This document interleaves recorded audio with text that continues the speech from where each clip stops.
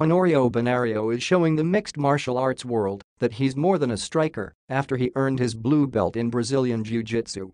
The former one-world featherweight champion received his colored belt from John Baylon, a two-time Olympian in judo who received his black belt in Brazilian Jiu-Jitsu from Toshiyuki Wado in 2008.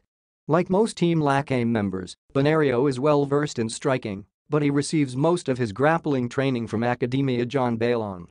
Banario and his teammates usually go to Metro Manila to train in the grappling art, and this dedication of his led him to win 3 gold medals in the Asia-Pacific Jiu-Jitsu International Competition in Manila last October.